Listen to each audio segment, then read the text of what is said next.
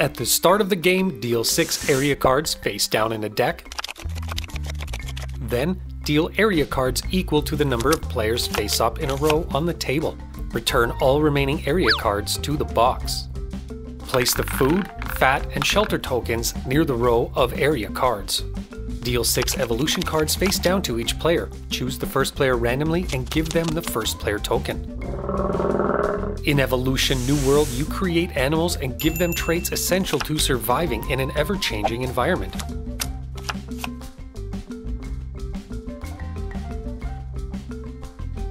The game lasts for 6 epochs, rounds, and consists of 4 phases: development, areas, feeding, and extinction.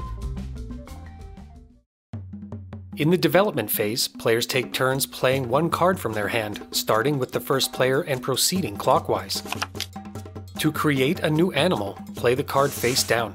Always arrange your animals in a single row. In order to add traits to existing animals, you play 1 evolution card face up under one of your played animals. The exception is paired traits, which must be played on top of 2 adjacent animals. Each evolution card has 2 traits, a main trait and a short trait. The only difference between them is that the descriptions of short traits are provided in the reference guide, not on the card. When adding a new trait to your animal, choose whether to use the main or short trait. If you cannot or don't want to play an evolution card, you must pass. This forfeits all your turns until the end of the development phase. When all players have passed, the development phase ends. In the areas phase, food and shelter tokens are placed on the face-up area cards. They will be available during the current epoch. Place the top card from the area stack face up on the left side of the area cards row. Place 1 token on each symbol of every face-up area card.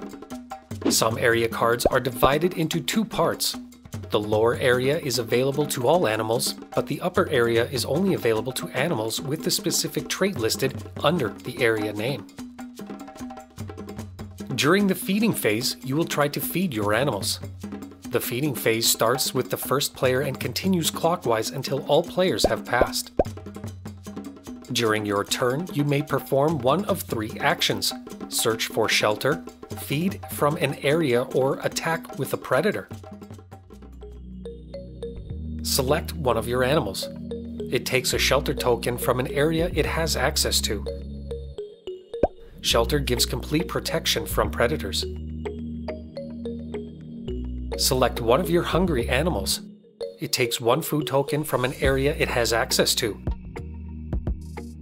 An animal is considered fed if it has 1 food token on it. However, some traits increase an animal's food requirement and are marked by a +1 or +2 before the trait name. If an animal has the fat tissue trait, it allows it to store food in excess of its food requirement. It will come in handy in the next round if the animal cannot find food. Any animal with the carnivorous trait is a predator. Hungry predators may take food from areas or attack other animals and consume them. When your predator attacks, rotate its carnivorous card 45 degrees to the right to show that it has already attacked this round. If nothing saves the target, the attack is a success.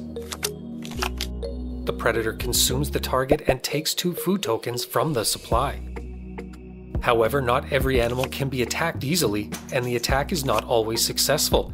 It all depends on the traits of the animals.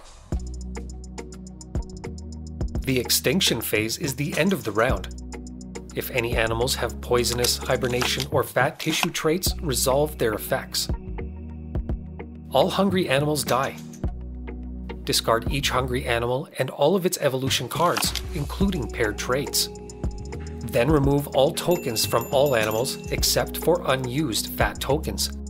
Return all rotated evolution cards back to their vertical position. Discard the rightmost area card. Then each player draws cards from the evolution deck equal to the number of animals they have, plus 2 additional cards. If none of your animals have survived, draw cards until you have 6 cards in your hand. Any player with more than 6 cards must discard the extra. The first player token is passed to the next clockwise player. After 6 epochs, the game ends. Get 3 victory points for each surviving animal, and 1 point for each trait they possess. Players gain additional victory points for traits that increase an animal's food requirements. The player with the highest number of victory points is declared the winner.